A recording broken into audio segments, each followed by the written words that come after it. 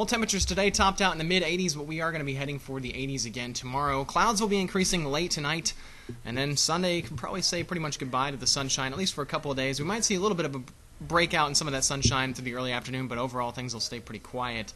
At least pretty cloudy at that. Temperatures in the mid-60s for tonight. That's actually usually our average high for mid to late February. So a mild night ahead of us with some moisture starting to work its way back in here.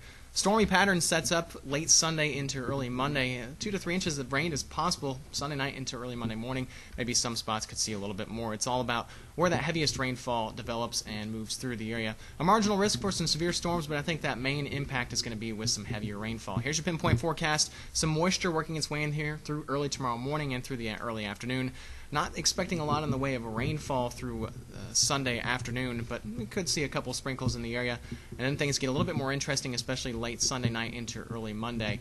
Scattered thunderstorms develop and move through here overnight into early Monday, and some of them could be heavy at times with rainfall totals exceeding 2 to 3 inches around portions of the Brazos Valley. Here's your pinpoint forecast. We'll take you through the next couple of hours. Not much going on, even through very early Monday morning, even through midnight.